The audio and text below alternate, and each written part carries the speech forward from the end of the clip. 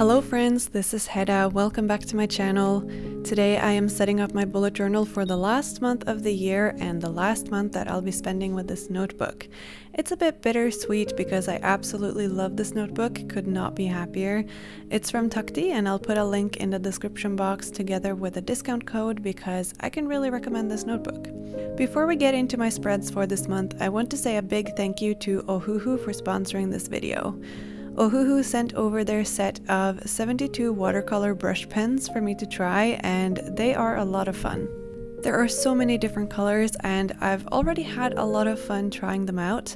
I don't think I've ever owned watercolor brush pens before, so this is a brand new medium for me. The set comes with a watercolor paper pad with 12 sheets and I've already practiced a little bit, as you can see. I will try to finish it sometime soon. The colors are really vibrant, and at first glance I thought I was missing some lighter colors, but the thing is that these are meant to be used in combination with water, so you can make any shades of the colors really. Back in September, Ohuhu also sent me their calligraphy pen set, and I'm using the pens all the time. I mostly use the brush pens, also called sign pens sometimes, and my favorite sizes are the S and the XS, but the set also comes with proper calligraphy pens, which by the way, I'm still struggling with even after practicing 2 Skillshare classes about calligraphy. But I really like this set, I would definitely recommend it. Back to the watercolor brush pens. As is often the case with any brand of markers, the colors on the barrels or the caps don't always match the colors of the actual markers. So I really like that the watercolor brush pen set comes with little swatch cards where you can swatch all the brush pens on watercolor paper. That was really helpful for me when finding the perfect shades for my December setup, and also for my practice piece in the watercolor paper pad. So thank you so much to Ohuhu for sending these over and for supporting my content. You can get 10% off your order from Ohuhu with my affiliate code mochibujo. They have lots of other art supplies as well, so check out my October plan with me to see some of the other products that I've tried from them. I often get questions about what I use in my journal, so I wanted to show you all of the pens and markers that I use in this video. First off, I use these 4 watercolor brush pens in shades of red and pink. I also used a gray Ohuhu color marker, which is a dual-tipped felt nib brush pens. You will have seen me use these markers in my October plan with me video, and they really come in handy. Then for my line art, I am using the smallest brush pens from the calligraphy set in the sizes XS and S. I'm using my gold Sakura Jelly Roll pen as well because it's the best metallic gold gel pen I've tried so far. And lastly, I forgot to show my Zebra Sarasa gel pen in vintage red, but I will put a link in the description box so you can check that out. And now let's get into my bullet journal spreads for December. I'm not doing a holiday theme because, to be honest, I don't really like Christmas themes that much, but there's still something about the color red that screams my name at the end of the year, and that's probably because I associate Christmas with red and I associate December with Christmas. So although this isn't a holiday theme, it still has a similar color scheme. I'm not sure what I want to call my theme this month, but it has a lot of hands and red strings. There's this old belief in East Asia about the red string of fate, which says that there is an invisible red string binding 2 people together, usually 2 people who are destined to fall in love, kind of like soulmates, I guess.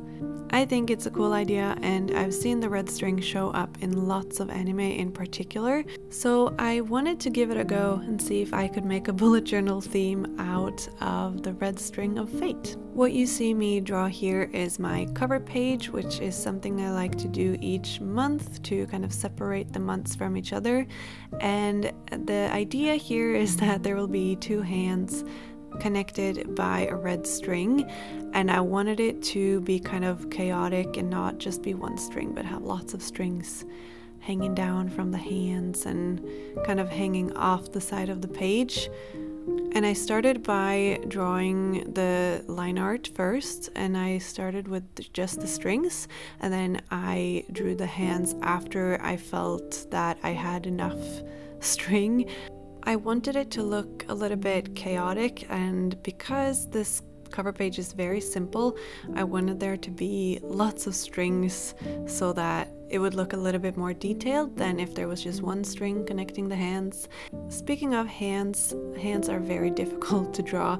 I have looked up so many photo references for hands, and if you saw my search history, you might think I had some weird hand fetish or something because there are so many pictures.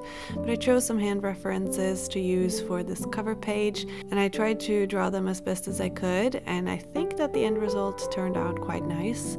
But hands are definitely a challenge. The same with feet. Hands and feet are just really difficult to draw in my opinion. If you also think hands are difficult to draw and would rather like to use my hands in your journal, I have a full journaling kit over on Patreon, including printable stickers and even a digital version of this cover page, which you can print out at home and glue into your notebook. I make monthly journaling kits over on Patreon, and if you want physical stickers sent to you in the mail every month, I have that too. So go check out my Patreon on patreon.com/mochibujo if you want to check out my little community over there. We also have a Discord server which is open to patrons only, and there's a lot of fun enabling happening over there. For this entire cover page, I actually only used one brush pen to draw and write everything. I really like how organic my drawings look when I use a brush pen instead of a regular fine liner for my line art, because it makes the lines flow a little bit differently and they look a little bit more alive because of the varying thickness. So that's definitely something I would recommend trying out if you haven't already. Drawing with fine liners is also great, of course, but it just gives it a little bit of a different look if you use a thin brush pen. And I would recommend a thinner, harder nib, so maybe like the Tombow Fudonosuke hard tip or the extra small Ohuhu calligraphy pen. I used one of the watercolor brush pens to color the red string. The color is called Scarlet, and it's a really rich, pretty red color. I definitely wanted to make sure that it wasn't too pink because I wanted it to be bright red and very visible. Another trick, I guess, that I used to make sure that the red string was kind of the main focus, even though they're just very thin lines going across the page, is that I didn't use any other bright colors for the spread or this whole setup really. So all of the hands are just going to remain white, although I use a little bit of gray to make some shade on the hands just to make them look a little bit more real, I suppose. And then I did make these rectangles kind of in the background, but they're in softer pink shades. So that way I made sure that the red string would still be in focus. I think that if I were to do this again, instead of rectangles, I might have picked a circle at the center of the page. I think that would have looked pretty cool, but I did rectangles, so that's the way it is right now. I realize now that my color scheme for this setup is almost exactly the same as my December theme last year. I mean, the themes are completely different, but the colors are very similar. I also did like a pink city/Christmas theme last year, and I think it's because of the red and the pinks just go well with it. I think pink and red is really cute together, and this way I am avoiding the green because that's like peak Christmas theme to me, the red and the green. I don't really like it. I don't really want it in my journal, so that's why I end up with pink. Although these are watercolor brush pens, I didn't actually use any water with them.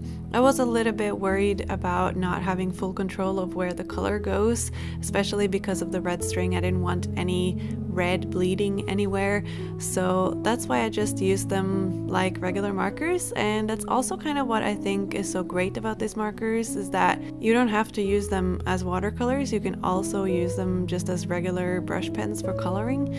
So you have kind of a wider range of uses for them than if you were to get like a paint palette or something like that. This cover page definitely has a lot of empty white spaces. That's something that can usually be a little bit intimidating, I think. So to add a little bit more details and some more things to catch your eye, I added some gold specks kind of with my Jelly Roll pen. I basically just made some dots, not even sparkles, just a few dots here and there to bring a little bit of sparkle to the page. Gold is also a color that I associate with Christmas, so I guess that worked out well. The final details was really making the string kind of look like rope or look like string, I suppose. So I used my Zebra Sarasa gel pen in the vintage red color, and I just made diagonal lines across the string all the way along the whole thing. And it took a while, but I think it was worth it in the end because it does give the string a little bit more dimension and a little bit more detail, so I really like how it turned out. And that's pretty much it for the cover page. I think it looks quite nice. It's very simple, but it still has a lot of details from the string, so it looks quite magical in my opinion. And the next spread that I am making is my main calendar and tasks list spread for December. I like to have a calendar every month where I can write down appointments or birthdays, deadlines, etc. So it's very important for me to have this spread as a part of my monthly spreads each month. I am making a similar calendar to what I did in November, although in November my cover page and my calendar were kind of on the same spread, and this time they are not, but that's kind of the only difference. So I am making 5 long rectangles. Instead of making a grid, I am making these 5 long rectangles, and then I'm splitting each of them into 7 sections. For decorations, I am kind of just making more string, and there will be some hands on this page as well, although smaller than on the cover page. My lines were getting a little bit shaky at this point because I had had a lot of coffee. I was filming this at a coffee shop as usual, and because I was here for quite some time, I had to order several cups of coffee so that they would let me stay. A lot of coffee shops here in Tokyo have time limits, which can be quite strict sometimes, like you can only stay for an hour or 1.5 hours or 2 hours, depending on how much you order. So I tried to make sure that I ordered enough to justify sitting there for so long. And as a result, I got a little bit jittery, but it's okay. My lines are never completely straight anyway, although I keep getting comments saying that my lines are super straight, but I think they just look straighter on camera and it looks like they're super straight because the video is sped up. But yeah, my lines are not completely straight, and I also draw this very slowly. I do use the dot grid in my journal to help me make my lines as straight as possible though, kind of playing connect the dots with my pens, and it works out quite well. I used my Sarasa gel pen, the vintage red one, to put in the dates for November and January that would be in this calendar, since I just included all 5 weeks that are in December. In this way, it kind of sets the November days and the 1 January day apart from the rest of the December days. I used more of the pink markers to make little squares on top of the calendar and wrote the days of the week. My calendars usually start on a Monday because that's what I grew up with and what feels right for me. For me, the week definitely starts on a Monday, not on a Sunday. The more I look at the hanging strings here that I drew on top of the page, the more they kind of look a little bit like garlands or string lights or something like that, which definitely goes with the Christmas feel. So maybe I unintentionally created a holiday theme. Just like on the cover page, I started drawing the hands by actually just drawing the string. I wanted to make sure that I didn't suddenly want to add more string after having drawn the hands, because that would be very difficult. So instead I drew all of the string and then I drew the hands afterwards. And I also made sure that I drew everything that would kind of go on top of any of the boxes or on top of the calendar, so I wouldn't have any accidents and have to use my white gel pen to kind of erase some of the line art. I actually sketched these hands so many times. I kept drawing them too big for some reason. I wanted them to be small, but it was really difficult, and I quite struggled with my sketches this month, but if you have a good sketch, it's so much easier when you finally put your pen to the paper and everything becomes less stressful, at least for me, if I have a good sketch and I know what I'm doing. So it worked out even though I spent a lot of time on the sketches. So this spread has my calendar on the left side, obviously, and then on the right side there will be room for lots of tasks. I like to have a main to-do list for the month, just so that I have all of my tasks collected in one spread and I can easily see exactly what it is that I need to do. So I split this page into 2 sections, mainly so that I would have room for more tasks than if I had just done one section. And I did the header the same way I did for the days of the week. I made little squares with the pink markers, and then I did something that I kind of regret doing after, but I basically used the watercolor brush pens as highlighters to clearly separate each line from each other, and this usually works really well for me, but I think with these watercolor markers it was really hard to get like one clear thick line, and I kind of had to go over each line several times to get good coverage and so that it wouldn't look streaky. So I probably wouldn't do that again if I had the chance to do it over, but in the end it doesn't look bad, and I do find that it's a lot easier to see each task separately when the lines are kind of separated like this. So I guess it would be the same to make little lines below each line, for example, but I really like the color and I feel like it adds a little bit more to the spread, since a lot of the spread is just white empty space. You know, as I am watching my video and recording my voiceover, this might actually be my most minimalist setup of the year. There just aren't that much colors and not that many things going on. It's pretty simple. Most of it is just red string and I kind of like it. I'm not saying that I'm gonna bring minimalism to my bullet journal in 2023 because I don't think that will ever happen. I do like making my spreads kind of over the top and with lots of details and lots of colors and all of that, but it is fun to change things up a little bit, and I definitely see that this particular theme is very different from what I have done for the rest of the year, and that's also exciting, to do different things and not just get stuck doing the same thing every month, because that's kind of how you get tired of things and end up not wanting to do them, you know? So I think it's important to vary our themes every month, or at least for me. I can't speak for anyone else, but for me that is really important to me, to vary my themes every month, to use different colors and to just have fun with it. So the final spread I'm making in this video, it's not a weekly spread. I know that you guys really enjoyed my video about how I journal, where I also made a few weekly spreads and talked you through how I use my journal throughout the month. And I'll probably make similar looking weekly spreads for December. I haven't quite decided yet because I haven't actually made any weekly spreads yet, but you'll definitely see pictures of my weekly spreads over on Instagram, so if you're not following me there yet, definitely check that out if you're on Instagram. So this spread is going to have a content planner on the left side and a spread for Christmas gifts on the right side. I know that in my previous video I was kind of complaining about my content planner spread not really working properly, and I was actually considering not making one at all for the month of December. I wasn't sure if I would actually need it or if it would be helpful. In the end, I decided to make one, but make it a little bit different than last month's.